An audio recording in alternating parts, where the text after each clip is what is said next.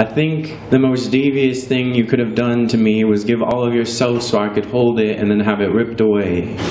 And you know, it's funny now that I think about it, how you took the tops of my hands in your palms and curled my fingers around a pot full of wilted flowers and told me I had a green thumb that sweetened the stringent soil. I thought that love took a bit of withering, so I took the chance on emptying a bit of myself, because isn't that vulnerability?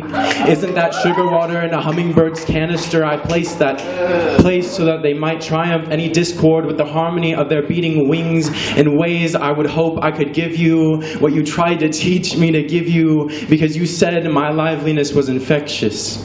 But all I did was give you a bigger pot to spread your roots with, I guess, because sugar water gave you a lot more than those damn hummingbirds you didn't deserve. And I told you of my uncertainty, and you wrapped my arms around you tighter because I let you, because all I needed was honesty. But I wish it was with a little more time and a lot less conviction for you to have ever planted yourself before me, and me to have ever been so stupid. I should have known a thorned rose sitting in her throne rose only to paint herself red by the prick of a finger, and you lathered your ruby lips with my hope. And if not for me, it was for him the whole time. And oh, isn't that what scares me? That the next time I reach out and hesitate, I will never know if it's intuition or just the normalcy of nervousness and knowing my own petals' vibrance again. And that love is an investment.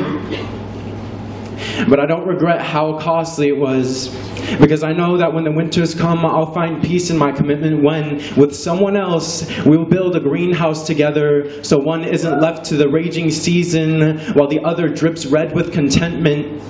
And I get that chasing after people is kind of your thing.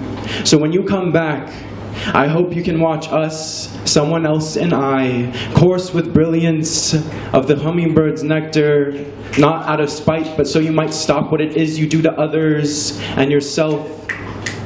I meant it when I said I hope the best for you, but that will be the last of me that is smothered on your lips and on him. You see, my vineyards will raise their hands to the sun so that the heavens might change their wine to water, and they will restore themselves.